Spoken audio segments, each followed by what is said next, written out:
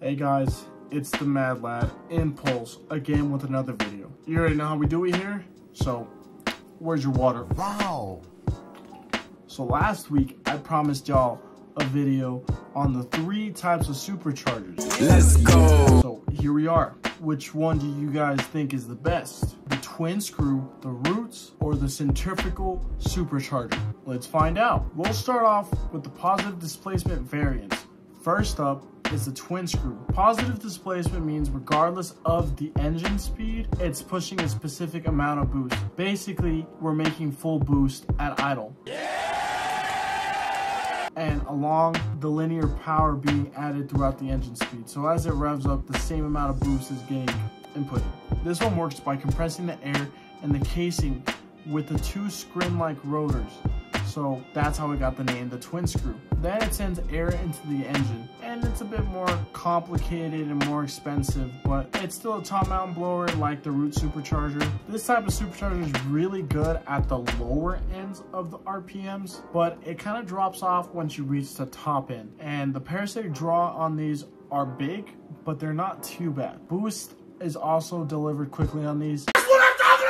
And they're more efficient than the root supercharger, and they run a little bit cooler. So if you live in hot areas, this one might be your first choice if money isn't an issue. However, they will benefit from an intercooler like the roots. Now, onto the roots supercharger. This one is also a positive displacement supercharger and is also top mounted like the twin scroll, so it's on top of the engine and sits right on that bitch. The root supercharger is the most common type of supercharger. You'll see it on the CTSVs and those stock vehicles that come with the supercharger. Where the root and the twin screw are different is how they make boost. The root supercharger makes boost similar to the twin screw.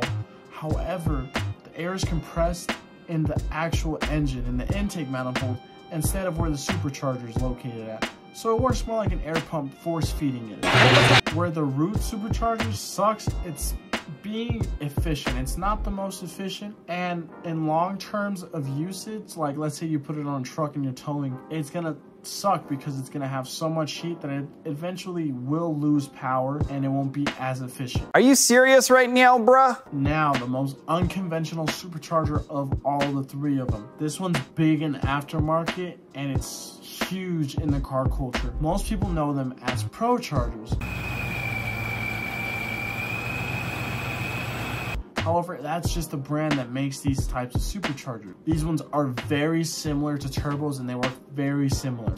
We're talking about the centrifugal supercharger. These ones work like turbos. Instead of using exhaust gases to spin up the turbo, they use the crankshaft like the other 2. So they need to spin really fast and make boost just like a turbo. So it just doesn't spin fast at low RPM. So it doesn't have the traditional sense of a supercharger where the power is instant. It just has a better power band because it revs up with the engine. It makes big boost, high RPMs. This is where the last 2 and the centrifugal supercharger really diverge, because the positive displacement one will make similar power band throughout. The centrifugal one varies as the engine's revving. Centrifugal superchargers are really effective and they make the best heat displacement since they are so efficient and they're not actually on top or touching the block. Yeah, E-miner, alright, yeah! They can be positioned anywhere on the engine basically, where you can put the crank in it, still be on the belt.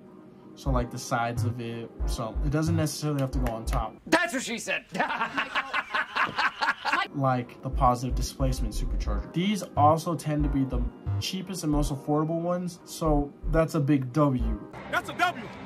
That's E1. So in my opinion, I would get, personally me myself, I would get the twin scroll supercharger. Oh, brother, this guy stinks! If I wanted the benefits of the turbo instead of the benefits of a traditional supercharger, I would just go with the turbo. It just makes more sense to me. Why would I want a centrifugal supercharger when there's just a turbo? However, out of these 3, it does seem like the centrifugal supercharger is the best out of all of them because it's got the best heat displacement, the best power band, and it's just good. It's really freaking good, man. Yep. But like I said, me personally, if I was in the market of a supercharger, I would want the instant power that comes with the supercharger, not the power band of a turbo. Like I said, if I just wanted the power band of a turbo, I would just get the turbo. You know what I'm saying? I'm kind of retarded. Do you guys agree with me, or do you just think I'm freaking stupid? But Yep. drop your thoughts and opinions down below if you guys want the twin scroll, the roots, or the centrifugal. Which one do you think is better?